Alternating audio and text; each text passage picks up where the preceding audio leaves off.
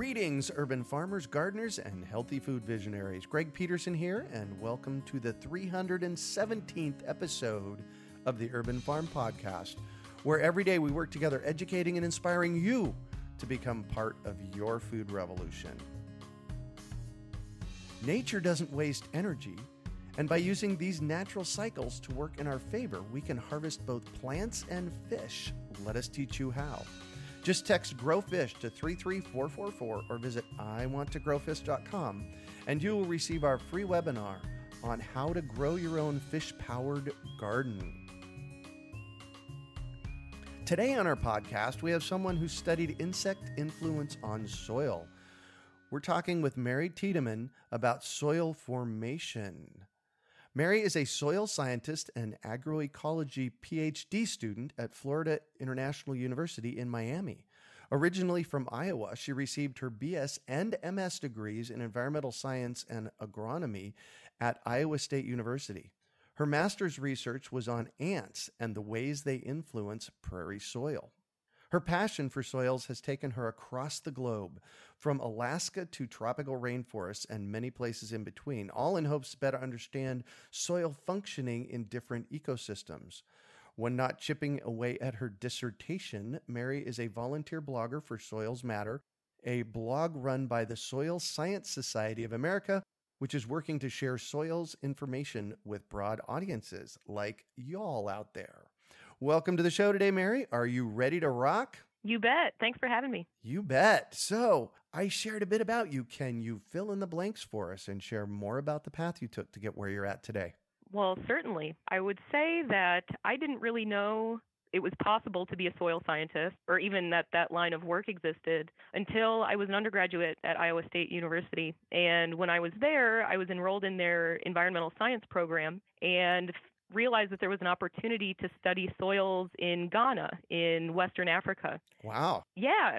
What was really amazing about that trip was, first of all, the professor that led the trip is a man by the name of Dr. Andrew Manu, a Ghanaian himself, and he took us all across the country and explored different ecosystems there, including tropical rainforests, all the way north into desert areas. And we got to see the natural soils, so soils that were still in the ecosystems from which those soils were built. So, for example, tropical forests, and we're able to compare them to the same soils, but with different land management practices. And so we studied the different aspects in the field to measure soil quality, so infiltration rates and soil color and respiration rates and things like that. And I just fell in love with it. It's not only a surprisingly creative field. You get to do field work and lab work and everything in between. And it's been really rewarding. Nice. So I have to ask you, why does all that stuff matter? The land use portion? Yeah, or how we're using the land, how the soil looks, all the stuff that you were studying there in Guyana. So what was really incredible is that just simply from transforming a soil system from tropical rainforest into a cultivated field, we studied fields that had been in grain as well as rubber plantations and everything in between. And what we saw was just such a dramatic reduction in soil quality. So the infiltration rates were reduced, which means that forest soils were far better at absorbing water quickly. So that's preventing erosion from occurring. It's also, making sure that soil moisture is available for the plant roots. Whereas in the cultivated areas, the infiltration rates were just not as good. Other examples were soil structure. So the structure of the topsoil in these tropical systems were just beautiful. We call it granular structure, where it almost looks like cookie crumbs or cookie crumbles. But when you started to get into these more cultivated systems that had experienced a lot of erosion and had lower organic matter rates, the structure was also not as strong. And so there's just not as many pore spaces, it's more compacted, and that has plenty of implications for plant growth, just to name a few. So you mentioned organic matter. Organic matter, in my world, is one of the most important things that we have in our soil. You bet. I call it the king. The king? Oh, really? Tell us more about that. Organic matter is not only a long-term nutrient source for plants and microorganisms in the soil, but it's also the glue that holds everything together. And so, again, when you're talking about aggregate structure, the signs of a really healthy soil are that cookie crumble structure. And the reason why that's so important to have is because it allows for gas exchange and for water to infiltrate and to be held adequately into the soil. And organic matter just pretty much does everything that you want it to do. The chemical makeup of the organic matter, not only does it attract particles together, but it helps maintain other nutrients that might be produced, through other avenues, whether it be through legumes or microbial activity.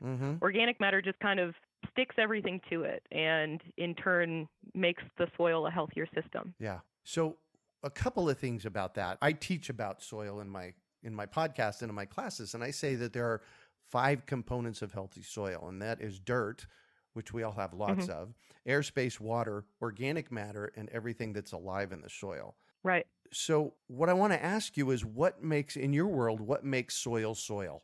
In classic soil scientist, if any of your listeners have ever taken a soils class, we talk about the 5 soil forming factors.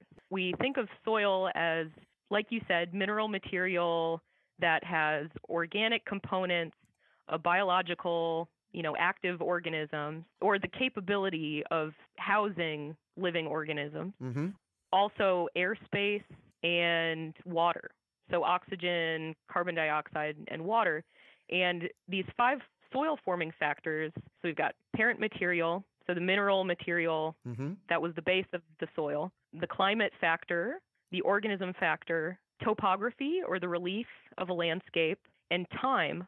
All of these factors work together over time to create the specific characteristics that you might see in any given geographic location. So all of those 5 factors can explain why the soils in northern Alaska are going to be quite different from the soils in Puerto Rico, say.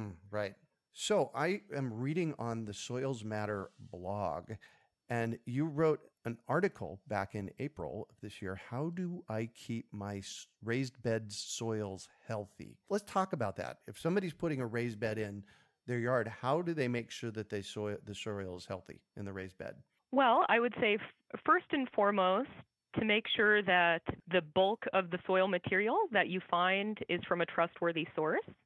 You want to make sure that the soil is of a high enough quality to produce food on, because obviously you can find soils from any given place that could be contaminated.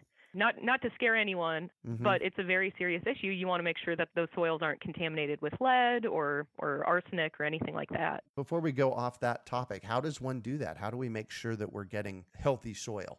You can always get it tested by sending it off to your local extension agency, usually through land grant institutions. There's a soil health lab that can analyze samples for you. But otherwise, I would say just if you have distributors in your area, some signs that you might make you more concerned would be if the soils came from an urban area versus farther out of town where there might not have been issues with contamination. But I'd say that just doing a little bit of research and maybe communicating with the different companies that are selling soil just to have a dialogue, I think is at least important. In local food systems, we talk about knowing your farmer. It sounds to me like in order to get good, healthy soil, we want to make sure that we know our soil guy or gal. Right, exactly. My soil person happens to be a gal, and she is passionate about it. Great. So step number 1 for raised beds, and really we can probably say for garden beds in general, whether they're raised or not, right? Right. Yeah. So step number 1 is make sure that you have a good, solid source of healthy soil. Okay. Number 2? Organic matter. Obviously this too depends on your location. So I grew up in Iowa, and one thing that most people didn't have an issue with was the amount of organic carbon already in their soil. But if you're dealing with material that's, super sandy or high in clay, and just, if the texture is difficult or if the soils, aren't very fertile, one way to just boost the nutrient content of that soil is to add organic matter. Mm-hmm. And not only that, but it kind of boosts the microbial activity in the soils. Right. And those microbes also have their own very important role in making your soils more productive. When you say organic material, there's really a diversity of organic matter that you could add. Would I want to add something like wood chips into my garden? I would say to be a little cautious about the way that you add wood chips, Mm-hmm. because the biggest concern from my end is that you might offset your carbon-nitrogen balance. Right. Wood chips have a very high carbon content and a relatively low nitrogen content. Mm-hmm. If you add too much carbon to your soils without balancing the nitrogen right out the gate, what can happen is you'll have really slow decomposition rates of that mulch or wood chips. I would say mulch and wood chips have a very important role to play, but it's more to be added to the surface of your soil beds, to help retain moisture. Have you been listening to my lectures? No, I haven't. Because I say you put mulch and wood chips on, and you put compost and potting mixes in your soils. Oh, awesome. Good. So I passed the test? It wasn't a test, but yeah, sure. Great. So lots of organic matter. Know where you're getting your soil. So what else is there that we can do to make sure that we're getting really healthy soil in our garden beds? So I would say some very important factors to consider is, first and foremost, make sure that you do your best to avoid compaction. Mm-hmm. You want to make sure that you set up your garden beds so that you can reach into the center of the bed to harvest, mm-hmm. or whatever activities you want to do. You want to make sure that you can reach to the center without having to crawl into the bed. Yeah. Because any weight that you put down on that soil causes compaction. And it's essentially like squeezing a sponge where, you have all these nice pore spaces and water holding capabilities in this sponge.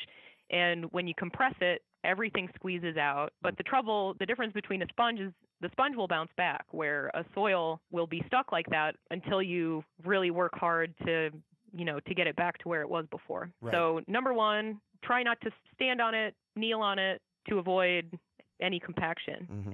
When I tell people the perfect garden bed is 4 feet wide. Yeah, exactly. Don't go any wider than 4 feet, because then you have to step into it. Right, unless you're Michael Phelps and you've got a wingspan that can handle it. But for most people, 4 feet is perfect. And then promoting soil drainage? Yes, supporting drainage is really important. You want to make sure that the roots in your system have not an adequate amount of oxygen. If you don't adequately maintain drainage, then your roots could get saturated, and roots need oxygen just like humans do, mm-hmm. and they can die quite quickly if their feet get wet or too wet. Mm-hmm. So compaction helps with drainage, but also, you can make sure that the very base of your bed is maybe in rocks or gravel. Yeah, so very, very important. Perfect. And then adding organic matter every year. Every season when you're growing your favorite crops or vegetables, fruits, whatever your interests are, those plants are taking up nutrients from the soil. Mm-hmm. And the way to replenish that is to add back organic matter. You can do it early in the spring. I mean, depending on your seasons, of course. Before the season starts, you could add organic matter, and even possibly at the end of the season might be mm-hmm. a time to add that material back into the soil, kind of Perfect. replenish what you've taken out. And then back to our mulch conversation of a little while ago, we want to cover our soil. Tell us about that. Yes. So one big concern, I hope every gardener and definitely every soil scientist, is erosion. Covering your soil helps prevent particles from moving around. It serves as kind of a blanket that not only protects from erosion, but it's also an insulator. And mm-hmm. so whether you're worried about early season frosts or late season frosts, or the opposite, if you're concerned about really hot environments, that mulch serves as a thermos, essentially, that can keep the soil cool mm-hmm. when it's really hot outside, and it can keep it nice and warm if it's cold outside. To add to that, mulch also is just really helpful when you're in an arid climate or an area where soil moisture can be mm-hmm. lost very readily. Mulch can be problematic if you've had too much moisture, though. For example, I worked at a farm in Iowa several years back we had the rainiest season that we had experienced in a long, long time. We had mulched onions, and onions are particularly sensitive to too much moisture. Oh, right. We ended up having to pull all of the mulch out because that soil was so wet and the mulch was just kind of exacerbating the issue because none of the water was evaporating. So sometimes under certain circumstances, mulch might be more of a challenge to you, but especially in the off season, if you don't have a cover crop on your bed, right, the best alternative to that would be mulch, just to protect the soil in the interim. Well, and you could even put in green mulch, grow your, an off-season crop of something and till it in, right? Yeah, and, just serves as green manure, most definitely. So young soils versus old soils. What's the difference? How do they change over time? What can we do to nurture our young soils into older soils? Yeah, it's funny to think of soils having a birth date, just like you and me. I would say that from a soil scientist perspective, we think of soil transitioning from a young to an old over time, revolving around development. From the very early ages of a soil, there's not going to be very much development. Day one of a soil is going to be either just rock that's been exposed to the elements, or alternatively, it could be a glacial till from a glacier that's receded, or mud flats from a riverbank.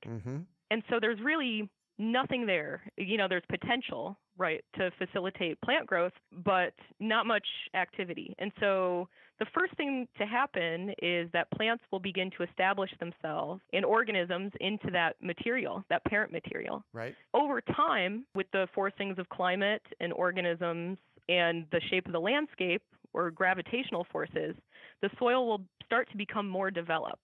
And that means that it will begin to develop layers, or what we call soil horizons. Each horizon has its own particular characteristics. So the surface horizon, an A horizon, is the first one really to become developed. And that's where the most biological activity occurs. So you start to get a buildup of organic matter over time, and all of the organisms in that soil allow for structure to start to develop. Then, as the soil gets older and older, it becomes more and more sorted. What that means is that finer particles will begin to move downward into what we refer to as the B horizon. If you're digging deep into a soil, you're likely to see an A horizon and a B horizon. And that B horizon has a higher amount of clay, and it might have an accumulation of carbonates or materials that dissolved from the surface horizon and then kind of reprecipitated or reaccumulated down into the B horizon. Looking more like dirt then, right? Well, not necessarily. I guess, or the farther and deeper down you dig, the more similar the soil is going to be to its original parent material. Right. That makes sense. Yeah. So a B horizon is still going to look a lot different than the original parent material because it's actually gaining a lot. It's got more concentrated materials in that horizon than in potentially the C horizon below it. We would refer to the C horizon, which is below the B horizon, to be the horizon that has the most similar characteristics to the parent material. Got it. And what we're really after as gardeners and farmers is the A horizon stuff with lots of organic matter and so on, right? Sure, yeah. I noticed in your bio, and I want to make sure that we get to this before we transition, you worked a lot with ants.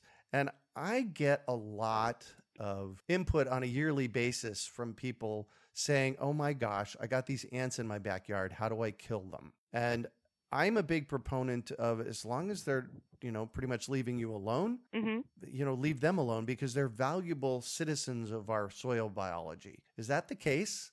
Well, I have to say that the ants that I worked with in my master's research actually had a tremendous role in promoting soil quality in these particular soils. And like you said, it depends on the circumstance. If you've got fire ants, I don't know how to deal with those. I'm from Iowa, and luckily we haven't had those. But depending on the type of ants that you've got, the situation might be different. The ants that I worked with had a tremendous role in building soil health. And simply put, the explanation of how they did it is just that they mixed the soil up.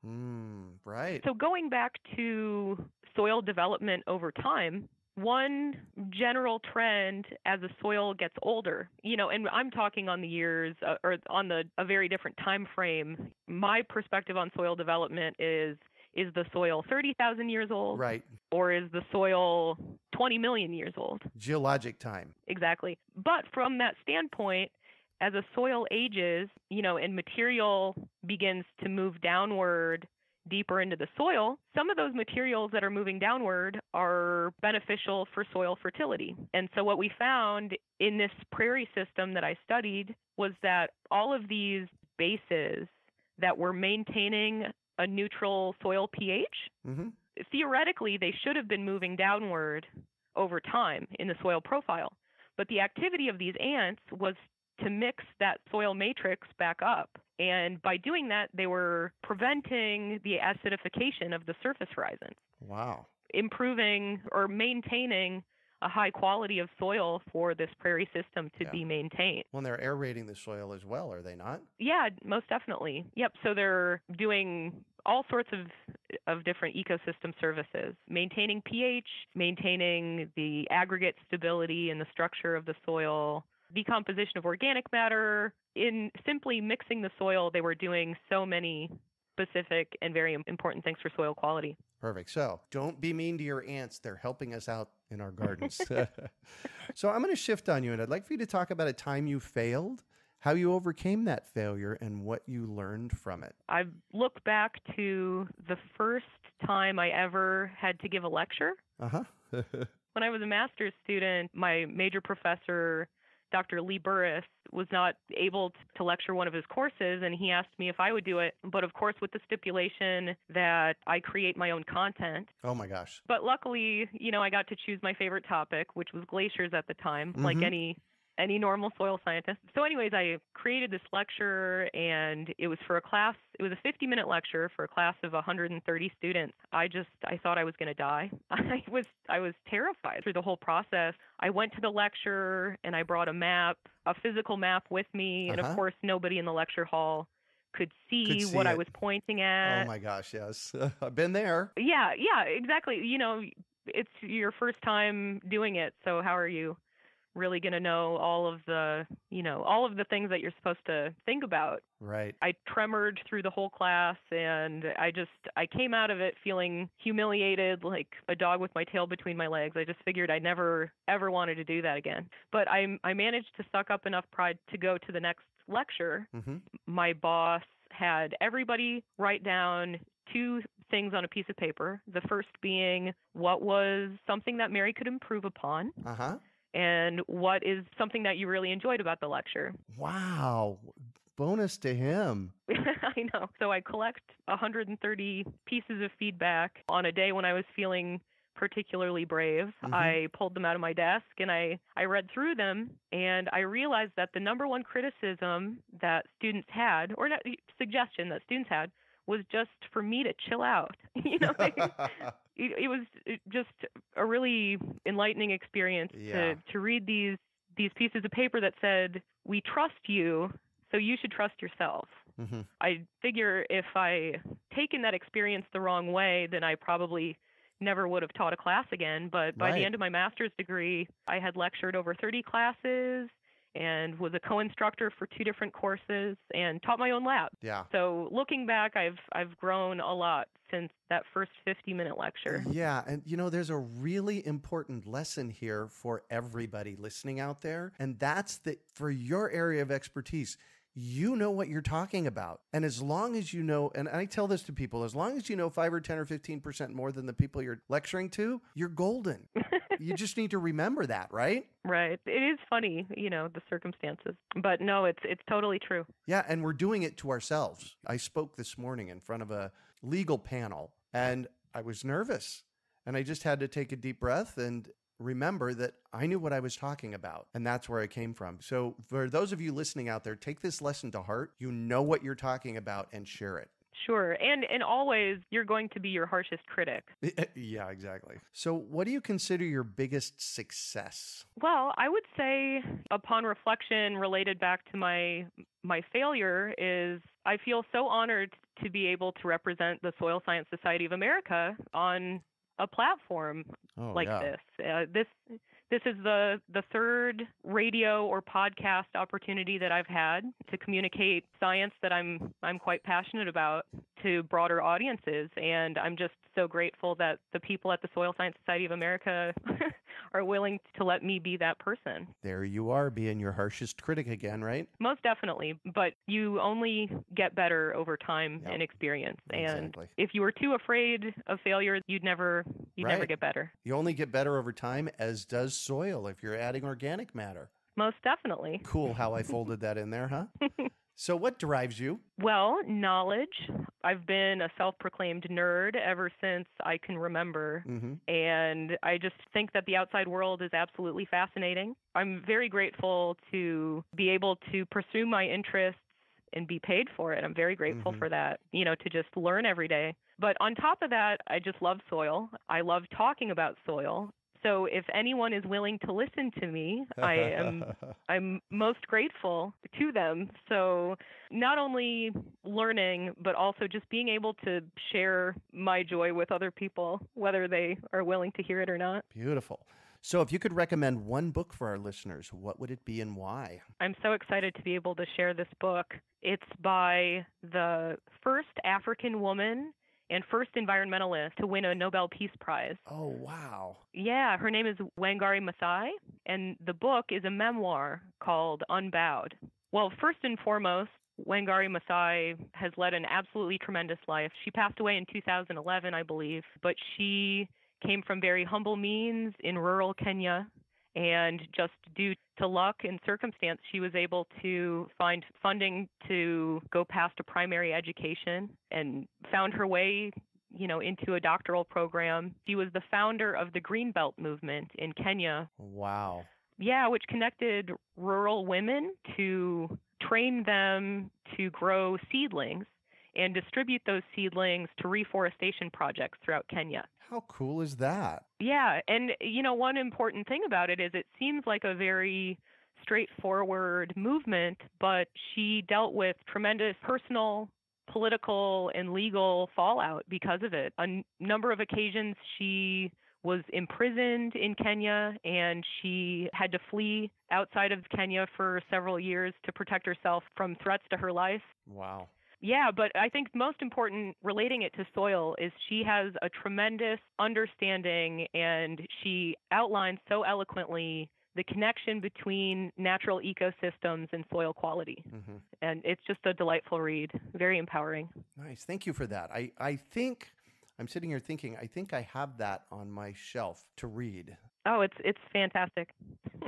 So what one final piece of advice do you have for our listeners? I would say that if you've got an idea and you're nervous to implement it, maybe read up on it as much as you can, but at some point you just have to get out there and do it. If you aren't successful the first time around, you'll definitely learn some lessons from it. The more practice you get, the better you'll become, the more able you'll be able to handle setbacks. Whether you're a graduate student and you're contemplating different ideas for your research, or you are a farmer or a gardener, no matter what it is, just get out there and try it. Yeah.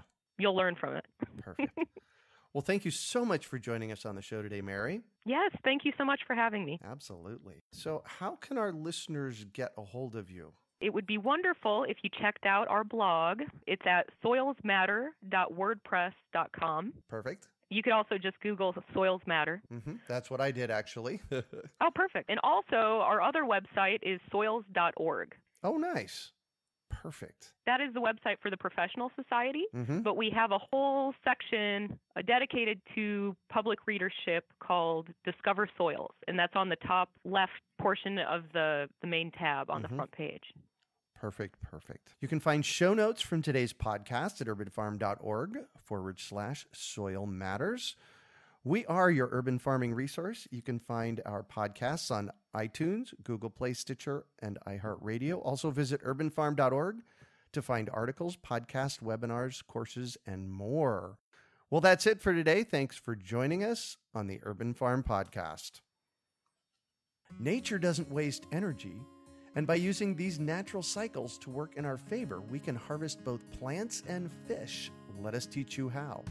Just text GROWFISH to 33444 or visit iwanttogrowfish.com, and you will receive our free webinar on how to grow your own fish-powered garden. We hope you enjoyed today's episode of the Urban Farm Podcast. Remember to listen for tips, advice, and resources to help you on your journey with urban farming. You can find us on the web at urbanfarm.org or send us an email to podcast@urbanfarm.org. In the words of Vincent van Gogh, great things are done by a series of small things brought together. Be encouraged that with each lesson learned and skill developed, you are one step closer in the direction of your dreams.